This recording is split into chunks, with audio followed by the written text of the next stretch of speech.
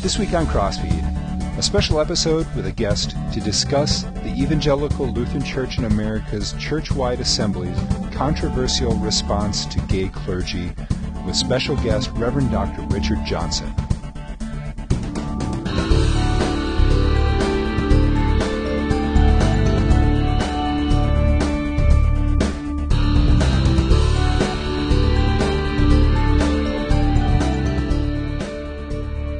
Dr. Johnson is the pastor of Peace Lutheran Church in Grass Valley, California. He is the editor of Forum Letter, which is published by the American Lutheran Publicity Bureau. If you are Lutheran and you do not subscribe to Lutheran Forum and Forum Letter, you are missing some of the best Lutheran discussion on the market from the evangelical Lutheran perspective. I've been a subscriber for many years and just really appreciate Dr. Johnson's insights and his writing immensely. And I encourage you to subscribe today. You may dispense with the pleasantries, Commander.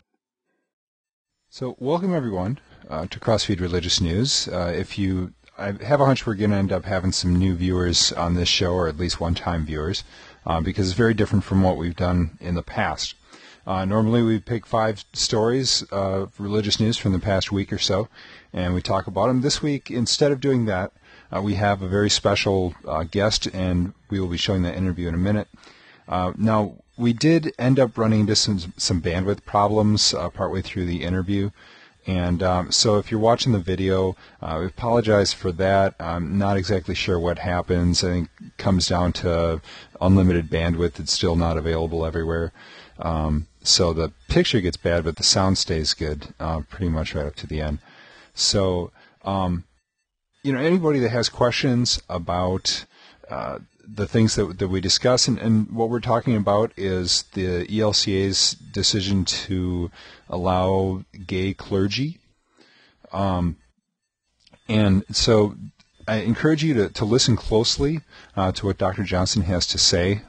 Very intelligent, really, appreciate his comments. Not only intelligent, but pastoral. And so, here's Jim and I could sit and talk about this as a couple of LCMS pastors, and it's going to come off pretty biased. And, everybody's got their bias. But, we thought, if we're going to talk about this, it really makes sense to have someone on the show who knows about this stuff, who's in the middle of it, that is one of them in a sense, and not just a good old boys club sitting around talking and saying, those bad guys. And so that's what we wanted to do, and we're really, really excited about having this interview. And we should also mention that Dr. Johnson was at the church-wide assembly live blogging it for the American Lutheran Publicity Bureau. You can get more of his more conversation on this at the American Lutheran Publicity Bureau's website, alpb.org. That's Alpha, Lambda, Beta,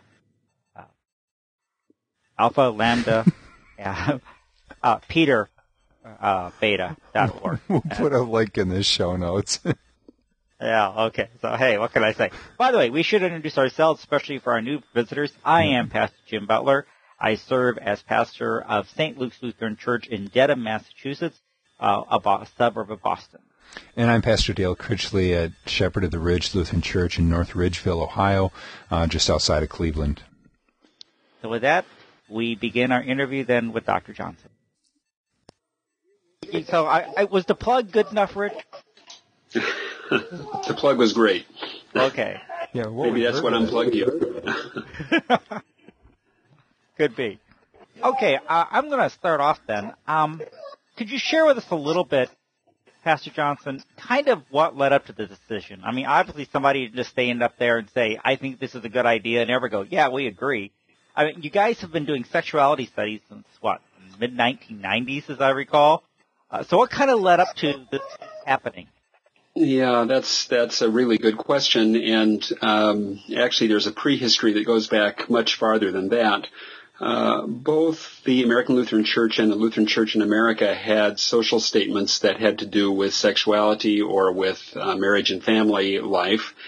And at the time of the ELCA merger in 1987-88, we were sort of starting with a clean slate, so to speak, and all of those previous statements were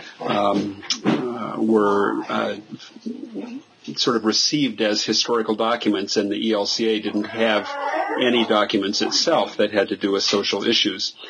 And so in the early years of the ELCA, there was kind of an effort to sort of find our footing and to begin a process for developing statements on one or another social issue. The sexuality thing came to the fore probably in the early 90s, was the first effort to develop a social statement on human sexuality. And it was kind of a disaster. There was a draft that came out that both was regarded by many as just being way off the charts in terms of what it was advocating, and it had the added disadvantage of having not been handled very well, so that it suddenly showed up in the newspaper headlines without anybody out in the field even knowing that it was coming. And as a result of that process, somebody lost their job or at least got reassigned over that issue, and the thing was sort of quietly shelved. Shortly after that, the decision was made to ask the Church Council of the ELCA to develop what we call a message, which is sort of not quite as serious as a social statement, but it's kind of a consensus thing that doesn't require church-wide assembly approval. And so the ELCA Church Council adopted this message in, I think it was 1996, which took the things from that earlier process that everybody pretty much agreed on, but did not say anything about homosexuality. Then in the late 90s, early 2000s, there was another effort to set up a task force and begin the rather long process. And usually when we develop a social statement, it takes 6 or 8 years to really come from, beginning to final fruition. And so that's the process that we've been in since, I think, about 2001. There were a couple of interim studies and statements that were made, opportunity for congregations and individuals to respond to those things.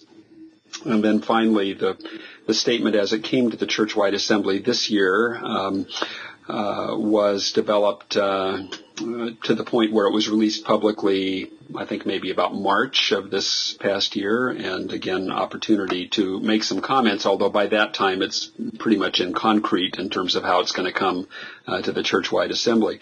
So that's the background and the prehistory, as I say. Interestingly enough, what got added to this was the desire for consideration of what the ELCA's position had previously been about gay pastors. And so a couple of church-wide assemblies ago, or maybe just the last one, I guess 2007, it was given to the Sexuality Task Force the responsibility of bringing in some recommendations about how to handle gays and lesbians in terms of ordained ministry. In my opinion, that was probably not a good process, because really a task force is supposed to do one task, and in this case they were developing a social statement. But that's what they did. And so they brought into this church-wide assembly really two different matters. One was the social statement, and the other was the recommendation about ministry policies. Well, that was a long answer to a short question. Well, it's a very important question, trying to set up the background, the context for what's taken place, because it was a kind of a watershed decision here, as I look at it. And I'm glad you mentioned that there really were two decisions. One was the social statement, which had to pass by 2/3 majority, which got exactly 2/3, if I recall. That's right. The social statement needs a 2/3 vote, and it got that right exactly. If there had been one more vote against it, it would not have prevailed. the ministry standards required only a 50% vote, and that actually came to the Assembly in the form of several different resolutions that got varying numbers of votes, but the sort of crucial one was about 55%, I think. Isn't it kind of odd that the statement took 2/3, but to change the standards of ministry only took a majority? I mean, couldn't it have been easy that the social statement didn't get passed, but the ministry policy did? Well, that conceivably could have happened and almost did. My guess is that if the social statement had not been approved, that the ministry changes still may have been, and then we would have been in a really odd situation. But the 2/3, 2/3 is a supermajority, which is generally, at least in the ELCA, restricted just to very specific kinds of things, constitutional amendments, ecumenical agreements, and social statements. And that is the way it was set up originally in the ELCA, and that's just the way it's been. Technically, the ministry standards didn't require a vote of the church-wide assembly at all. That could have been done by the church council, but they never seemed inclined to want to do that. I mean, what they'd already kind of. I mean, you had your vision and expectations, but on many synods, as I understand from reading forum letters, those vision and expectations were not being enforced.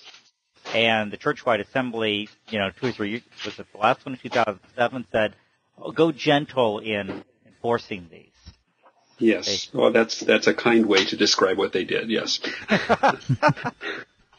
They actually, I think the language that was used was they encouraged bishops and synods to refrain from discipline or use restraint in discipline. One other thing before we get into some of the other questions, but just to help everybody understand a little bit, I mean, I don't know, from the discussion on the American ALPB boards, I'm trying to figure out if the majority of the ELCA churches and pastors are really behind this, or if it was just kind of like the majority of the people who went to the voting delegations. And for us in the Missouri Synod, I mean, we all get together in our little circuits and we choose one pastor and one lay person, and that's who goes. But you guys have a bit more of a process of terms of how many have to be women, how many have to be almost a quota system, don't you, for the lay people there? Well, it's both simpler and more complicated than that. Simpler in the sense that yes, there is a quota, the sort of balance that's required. 60% of the voting members, as they're called, have to be lay people, and 40% obviously pastors. The lay people have to be evenly balanced between men and women. So those are the two ways that there are sort of restrictions on who can go. But the ELCA very deliberately chose the term voting member rather than delegate or representative because there's the theory behind it is that those who go to the church-wide assembly are not really representing specifically the places that they come from, but they are chosen by those places to use their best judgment for the whole church. And the truth of the matter is that the way they are elected is different from synod to synod, so that in some synods it's very similar to what you're saying, where what we would call a conference gets together and chooses who's going to go from their conference. In other synods, it's the synod assembly that makes the choice, and the conferences have only a limited involvement in how that happens. So it's sort of a hodgepodge in a way. Whether they represent, it's clear that they represent a majority of the 1,045 voting members of the church-wide assembly. It's not clear to me whether they represent a majority of the ELCA or not. I rather doubt it, but how would we know? One more thing, and then I know I got to let Dale get a question, but isn't it kind of odd that in a church-wide assembly, the majority of the people would be lay? I mean, if you're dealing with issues of theology, isn't that what supposed to be pastors are trained in? Yes, I think it's odd, but that's the way the ELCA was set up. And, I don't know what the percentage is in Missouri Synod. I know different denominations do it differently. The United Methodist Church is 50-50, for example. The Episcopal Church has a more complicated system where they have actually 3 houses, I think, and each, a house of lay deputies and of clergy and then of bishops. And at least on certain matters, each of the 3 has to agree. So it's a matter of polity, and who's to say whether it's a wise one or not? But I certainly agree with you that it seems odd that on theological matters that the majority making decisions would be lay people. Seems odd to me anyway. Yeah, go ahead. All right, so I guess before we get into questions specifically about the decision, could you just give us a sort of short summary for those who aren't quite familiar with all the details of what actually happened? Sure. Well, let's say a word about the social statement first. The social statement addresses homosexuality with some ambiguity and essentially says that within the ELCA there's not a consensus about the sort of moral status of homosexual acts.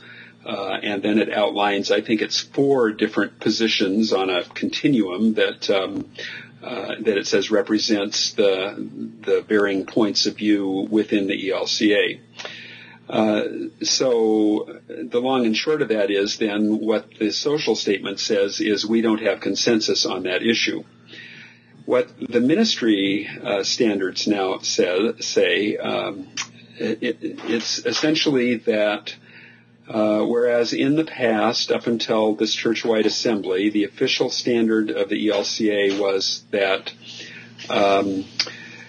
gays and lesbians who were not sexually active could serve as ordained ministers. What it now says is that gays and lesbians who are in what the documents call a publicly accountable, lifelong, monogamous same-gender relationship, that they can be ordained, and a congregation may call such a person if they choose to do so. So it emphasizes, first of all, the continuing reality that it's really finally up to a congregation who they're going to call as their pastor. But it eliminates the restriction on gays and lesbians insofar as they are in a committed relationship. Now, what does that mean exactly? And that's the question that nobody really has the answer to. Presumably in a state where same-sex marriage is legal, a marriage would represent a publicly accountable, lifelong, monogamous, same-gender relationship. But in states where that's not possible, it's not yet clearly defined. In a sense, all of this was now passed on to the Church Council, which has to revise what the standards actually say. In other words, the church-wide assembly has really said, we want to change the standards to reflect this, but now it's up to the Church Council and somebody else before it gets to the Church Council to do the spade work to really write the language that will define how that's going to work, or how it's supposed to work. Okay.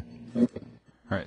By the way, for our viewers, those who are watching the video, it looks like we're having a little bit of a bandwidth problem on Dr. Johnson's end, so getting a little bit of a blurry picture. We apologize for that.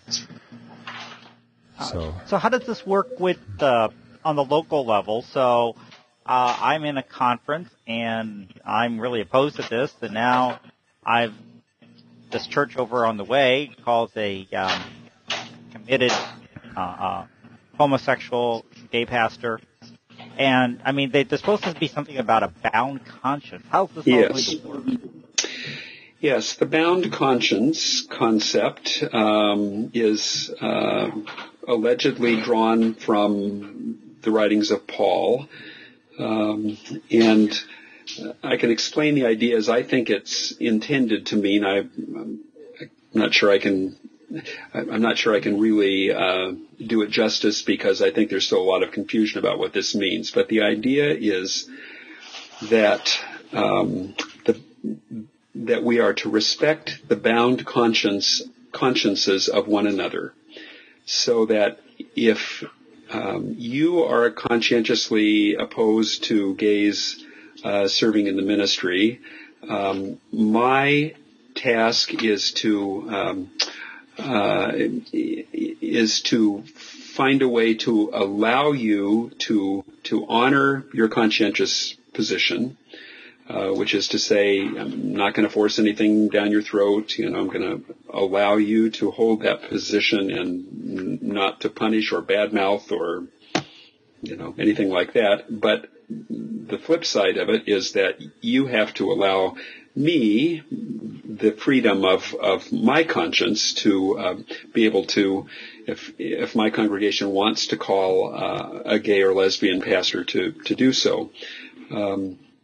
The theme at the church-wide assembly that was hit again and again by Mark Hansen, the presiding bishop, was to raise the question, can we find a way to live together in one church body even though we disagree quite strenuously about this issue? And so that's what the bound conscience language is supposed to enable us to do. Whether it will do it or not is another question. But I mean, to me, the most shocking thing that was said, about in the whole thing, was the amendment that was put forth by committee, which stated, recognizing that this conclusion differs from the historic Christian tradition and the Lutheran confession. How do you say, that's okay, we agree to disagree on this, I respect your bound conscience, when they would admit it, this is in complete contradiction to Scripture and the confession? Well, I think that's an amendment that's going to really be interesting to see how it gets worked out. And I'll correct you, this was kind of a convoluted process, but that was an amendment that was actually put forward by one of our synod bishops. And the way the process works is anybody that wanted to submit an amendment could do so, and then it went to what was called an ad hoc committee that kind of processed these amendments. And some of the amendments they recommended that the assembly adopt, and others they did not. This one they recommended that the assembly adopt it. And you're absolutely right. What it essentially says is that we recognize that what we are about to do is not consistent with Scripture and with the confessions, but we're going to do it anyway. And I'm frankly astonished that they approved that amendment. And as I said, I think that amendment is going to be the focus of considerable conversation in the months to come. To me, the fact that they were able to approve that amendment, and yet there was another amendment recommended by the ad hoc committee, which essentially strengthened the statement about what marriage is supposed to be about, and they didn't approve that one. So I don't know. Legislation at a church-wide assembly, it's like the old saw about, not watching sausages manufactured or you'll never eat one again. So they flat out admitted that this is unscriptural. So this isn't a matter of we interpret Scripture differently. We're just gonna just admit that this is not a scriptural position. I don't think it's quite fair to say that, Dale. I unfortunately don't have the language right immediately in front of me at the moment, but I think what it said, or what it intended to say, was that we recognize that this is contrary to to 2,000 years of interpretation of Scripture and confessions, but there are some in the ELCA who believe that interpretation is no longer, I don't want to say valid, but is no longer the only possible way to interpret Scripture. So I don't really think it's fair to say that they were just tossing the scripture overboard. I'm also not sure it's quite fair to say it's just a different interpretation. I guess I'd say it's a different hermeneutic. It's a different way of interpreting the scripture that leads to different conclusions among different people in the ELCA. Okay. The actual terminology is recognizing this conclusion differs from historic Christian tradition and the Lutheran confession. Some people, though not all, in this church and within the larger Christian community conclude that marriage is also the appropriate term and to use in describing similar benefits, protection, and support for same-gender couples entering into lifelong monogamous relationships. Right. That is one complex statement. It's very complex, and it may be that the complexity is what allowed it to be passed without people really realizing what they were doing. Well, it's sort of ambiguous, too, because are you saying that it contradicts interpretation of the Lutheran confessions, or does it say that it contradicts the Lutheran confessions? And the way that it's worded, it could be read either way. Yes. Yes, it's delightfully ambiguous, isn't it?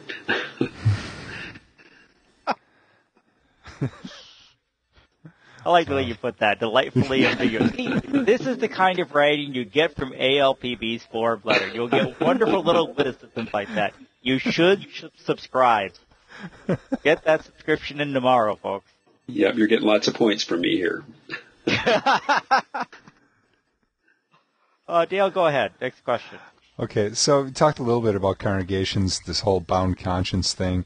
All right, what is this? So for a congregation who, does this mean that if a congregation decides, we don't agree with this, we don't want a gay pastor, that means that they will not, that they will be able to say, in our criteria of what we're looking for in a pastor, we definitely we want to narrow it down and say all of our pastors that we're even going to consider are going to be heterosexual, or is that going to be considered?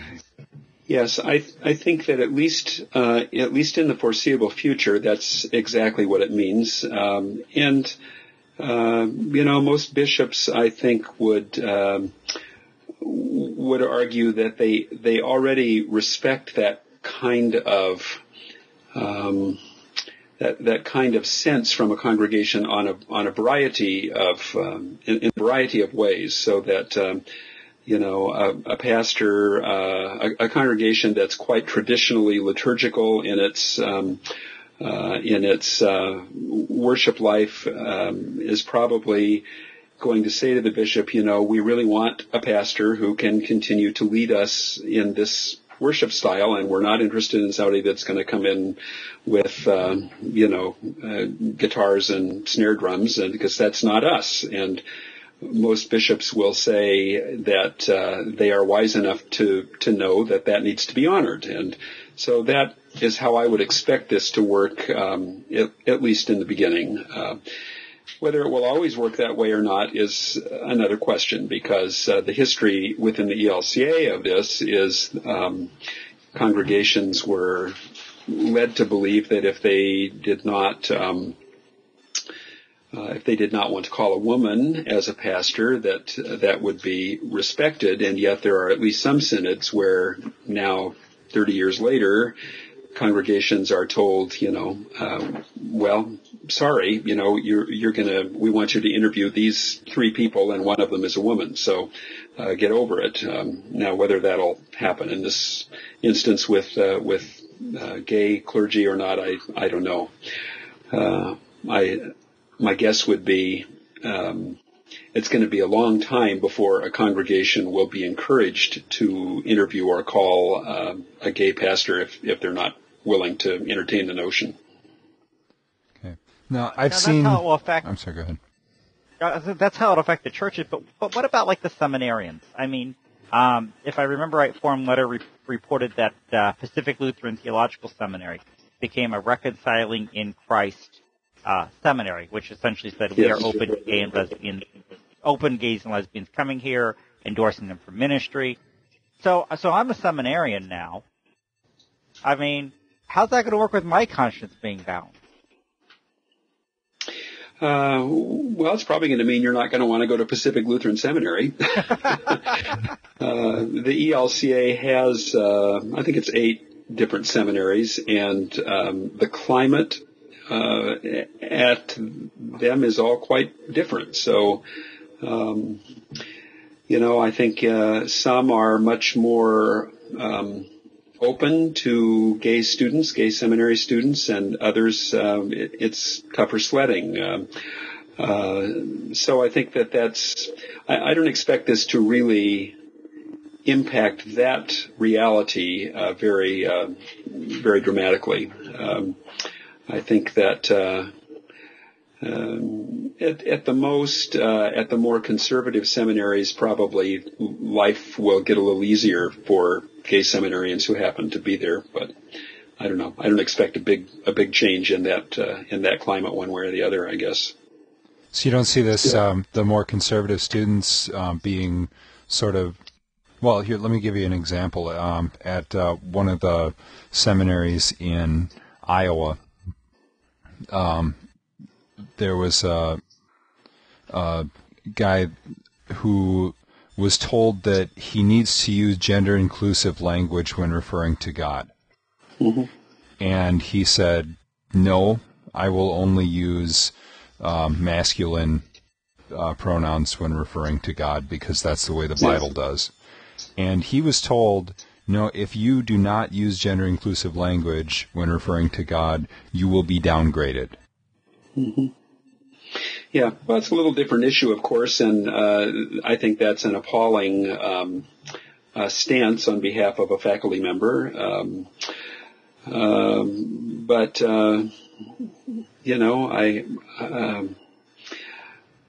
what can I say? I'm just wondering if, the same, if you take a stand against homosexuality, is this going to lead to you being downgraded? Or even... In theory, the concept of bound conscience should tell us no. So, but again, it's too early to see how that's all going to play out. Okay. So get a hold of the guy, Dale, and if it comes up again, saying, I have a bound conscience on this matter. Well, I think there will be a lot of that going on, yeah. Well, he's, if I'm remembering, and there's a couple guys that were in similar situations. The guy I'm thinking of is now working on his doctorate at the Fort Wayne Seminary. So, yeah. Well, there may be some of that going on too. So now the other big thing that you guys did at your churchwide assembly, of course, was you voted. I think it was like 98% in favor of full communion with the United Methodist Church. And you already are in full communion with the Presbyterians and Reformed Church in America and the United Church of Christ, and also the Episcopalians. I mean, and the Moravians. And the Moravians too. So how is this going to affect those ecumenical relationships? And I mean, then as a follow-up, how's it going to affect? Do you think it's going to affect our relationship with our two Lutheran church spots? The sexuality actions, you mean? Yes. How that's going to affect? Yeah.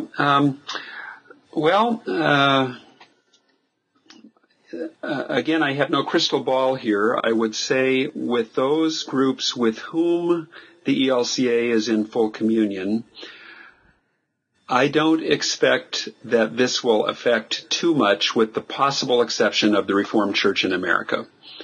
That's the most conservative of the three Reformed churches that we have this agreement with, and I have heard rumors that there may be some people in some parts of that church that may see this as a reason to pull out of that relationship. Obviously, the United Church of Christ is already has gay clergy and embraces gay clergy, as does the Episcopal Church, so I don't think this will affect those. The United Methodist Church is an interesting case because they do not permit gay clergy and have actually a fairly conservative stance on homosexuality. So it would be interesting if there were quarters in the United Methodist Church who said, wait a minute, we just approved this and now you've done this and we need to rethink this. I don't honestly think that that's going to happen from the judicatory structure, but it could happen from there could be a movement in that direction from among some more conservative United Methodists. With regard to the LCMS, I don't know. President Kieschnick, of course, brought greetings to the churchwide assembly on Saturday. He did, in my opinion, a very fine job of being gracious and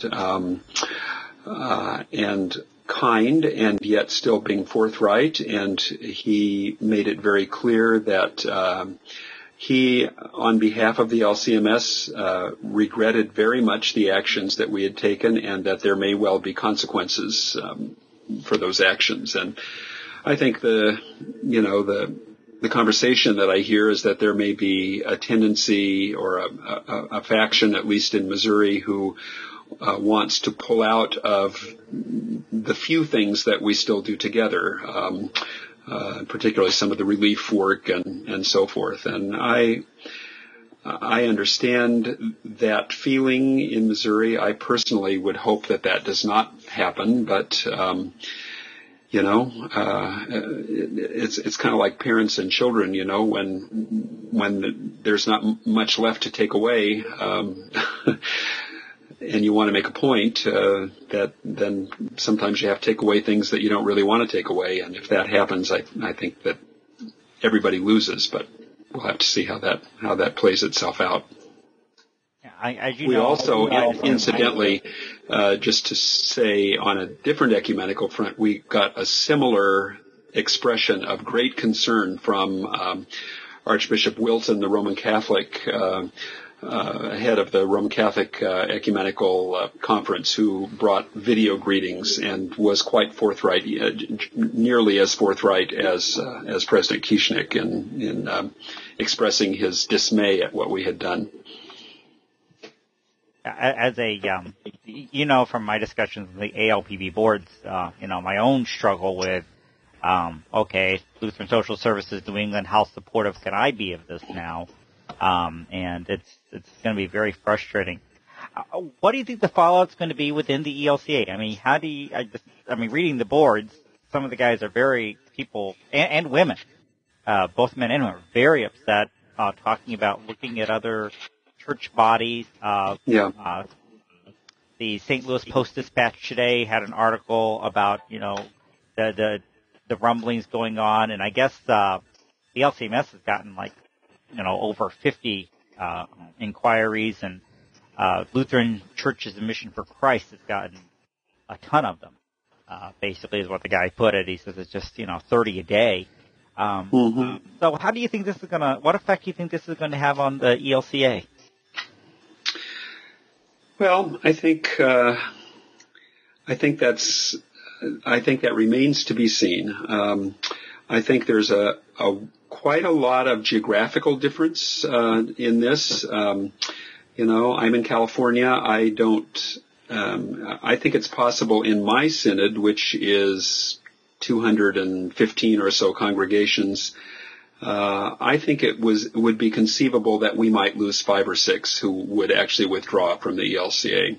I think there would be a lot more who will severely cut their funding in terms of benevolence giving to the ELCA. But in other parts of the country, I think there's much more anger about this and much more likelihood of people pulling away, particularly across the upper Midwest. Many places in the South, especially the more rural South, some places in Pennsylvania, where there's a lot of angst. In the Pacific Southwest outside of California, I think in Arizona, there's considerably more upset about this. It's easy to make threats, and it's easy to make phone calls and ask questions. When push comes to shove, to leave the ELCA, means to go someplace else. And where do you go? I think that's the thing that a lot of pastors and congregations are going to wrestle with, and I think in many cases will probably decide that it's not necessary for them to organically leave the ELCA. You know, you can leave a church body in more than one way, can't you? You can leave it legally, or you can leave it emotionally and psychologically, and I think that will happen a lot. I think there'll be a lot of congregations that will just say, okay, we're going to do our thing, and we'll still stay part of this church body, but we're not very enthusiastic about it, and we're not going to support it much. So, I mean, I think that's not a good thing. Would be nice if somebody could say, okay, here's a church body where y'all can come and you'll be welcome. And you mentioned Lutheran congregations in Mission for Christ. They've essentially said that. Ecclesiologically, though, there are a lot of unhappy ELCA Lutherans who would not be happy in the LCMC. Same thing with LCMS. I mean, there are certainly some things about the LCMS that are very attractive to a lot of ELCA Lutherans. There are other things that are not attractive at all, and so I don't see much of a movement from ELCA to LCMS. But I don't know. Ask me this again in a year, and I think we'll have a better sense of it. I think a lot of it at this moment depends on how pastors deal with their congregations and how bishops deal with the congregations in their synod. I think if congregations and individuals feel that they are being listened to, that their concerns are being taken seriously, and they're not told just to, shut up and get on board, then I think maybe the loss to the ELCA won't be as bad as it might be. But if that doesn't happen, then I think it could be very serious for the ELCA. I think financially, particularly, could be very serious. Okay. So my question is, do you see this as being the end? There's been a lot of sort of moving to more inclusion and things like that. There's been all these task forces on, and obviously there's still work to be done as far as sort of hammering out the details. But do you see this as being like, okay, sort of, to put it bluntly, you got what you wanted, are you happy now?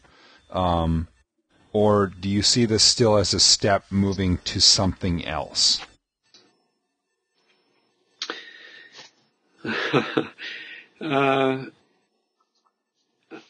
I don't quite know where else it can go at the moment.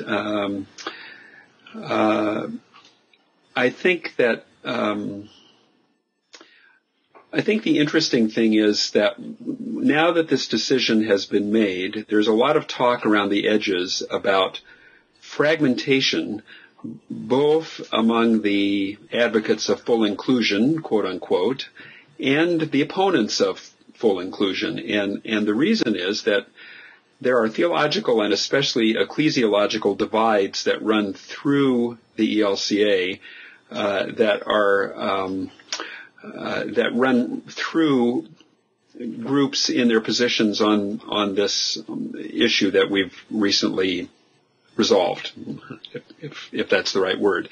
In other words, those who have been opposed the social statement, opposed the change in ministry standards, are united in that issue. But when you get much deeper than that, there's a lot of fragmentation and a lot of disagreement particularly about ecclesiology. You've got everything from very churchly, the evangelical Catholic kind of mode to radical Congregationalists. And so to keep a coalition together once the reason for the coalition has gone is going to be very difficult. And it's the same thing on the other side, even among those who have been supportive of, the Good Soil movement and the, Lutherans Concerned and all of those.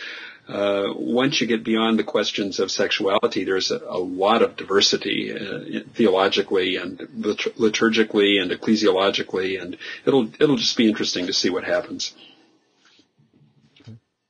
I have to, when you talk about these different coalitions, once you get beyond their thing, it's almost like the enemy is my friend. And then once it's done, they're starting to fight. I'm glad to know you guys are just like us. We've got that in common. Well, it's called the old Adam. Yeah, we have that too. Yeah.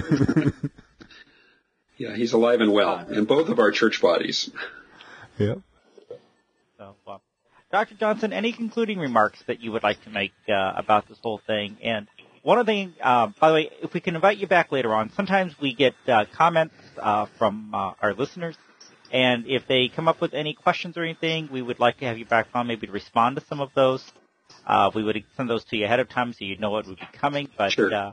Because I have really appreciated having you on here, just to let you know that it's been. Yeah, it's been. I've enjoyed this very much.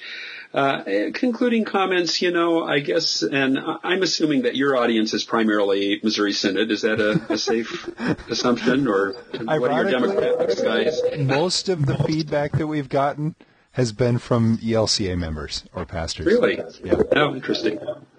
But we're very big in China, so. Well, the thing that I would want to say, and I